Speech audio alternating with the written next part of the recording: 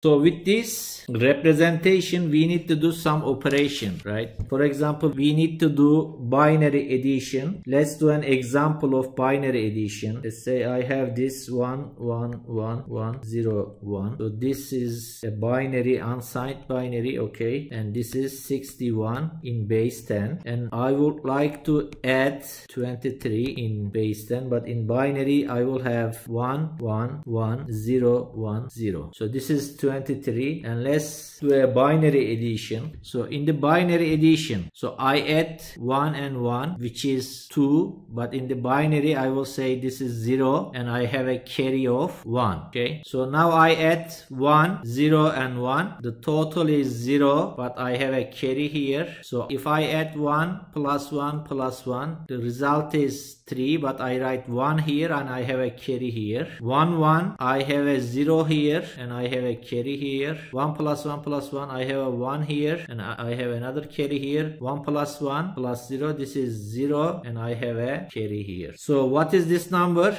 If I look at the weight, so this is a weight of 4, so this is a weight of 16, this is a weight of 64. So the number is 64 plus 16 plus 4, so this is 84 in decimal, right? So if you compare it, if you add the numbers in decimal, you will get 84 in decimal as well. So let's do a binary subtraction example. So let's say I have 1, 0, 0, 1, 1, 0, 1. So if you look at this, this is 77 in decimal, and I have 0, 0, 1, 0, 1, 1, 1. So this is binary 23.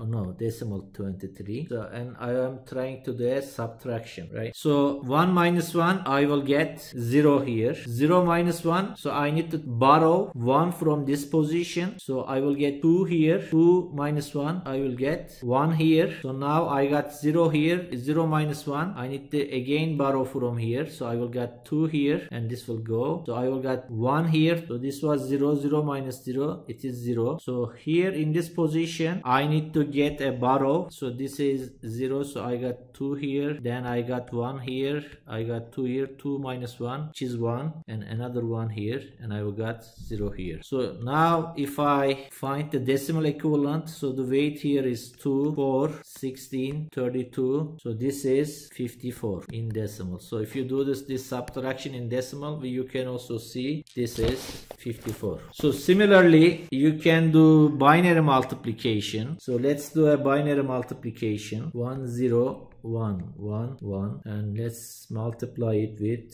0, 1. So this is 23 in decimal and this is 10 in decimal. So if you multiply them, we should get 230 in base 10. Let's do the multiplication. So if I multiply it with 0, I will get all 0. Then if I multiply it with by 1, I will get 1, 1, 1, 0, 1. If you multiply it with 0, you will get zeros. And then if you multiply it 1, 1, 1, 1, 0, 1. And with 0, you will be getting all zeros. So if you add all of them, 0, 1, 1, 0, 0, 1, 1, 1. So now this weight is 2, 4, 32, 64, 128. So this number will be 230 in base 10. Okay, so let's now do base conversion. So let's say how I can convert a decimal to binary. So the long way of doing this, so we will first do the long way. Let's say I have 13 base 10 and I need to find out what is the representation in binary. So for this, we will write the number,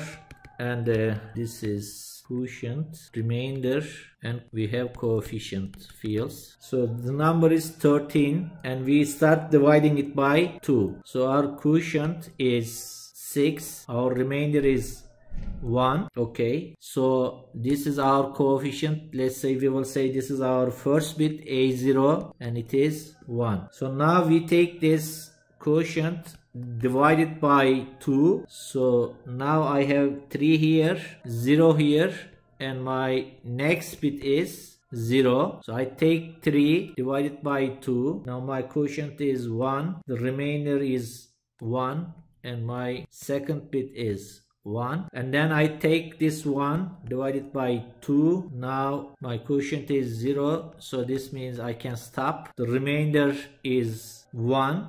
so my A3 is 1. So if you get these numbers, then it will have A3, A2, A1, A0.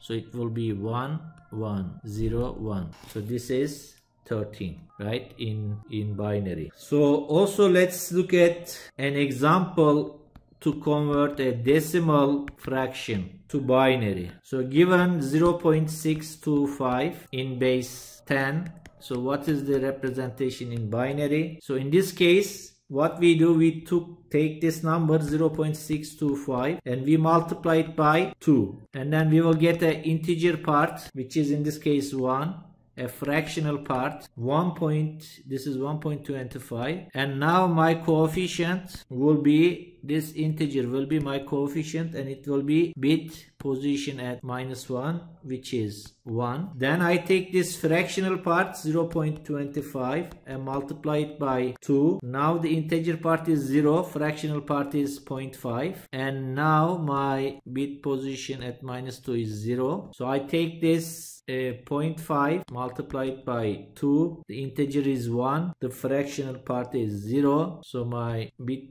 at position -3 is 1. So since I got 0 here, I can stop. So the number 0.625 in base 10 is equal to 0.101. So this is A-1, this is A-3, A-2, right? So this is the representation in the binary. Let's do some decimal to octal conversion. So we will be using the same method. Given this 175 in base 10, and then what is the representation in octal? So we take this 175 and divide it by 8. So first we got 21, so this is the quotient. So the remainder, there is 7, my coefficient, therefore A0 is 7. So I take this 21 divided by 8, and quotient is 2, remainder is 5, my A1 is 5. So I take this 2 divided by 8, my quotient is 0, remainder is 2, now my A2 is 2. So 175 in base 10 is equal to 257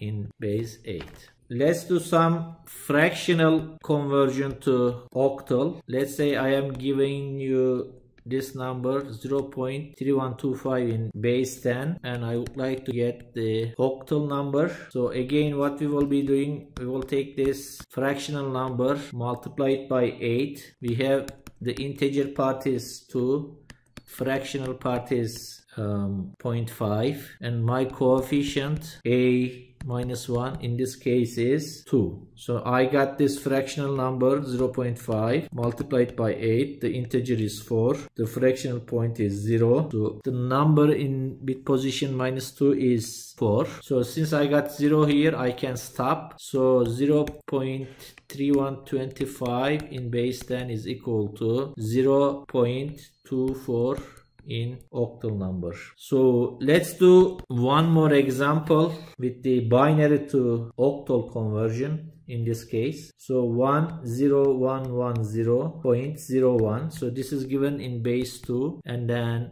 let's find the representation in octal. So what we do in this case, so we group bits in 3 because we are converting from binary to octal. So we need to group 3 bits. So 110, it is 6 here. So I have 2 bits remaining, but I can add one more, adding 0 here. It will not change my number. So I will have 2 6 here. For the fractional part, I can again adding a 0 here.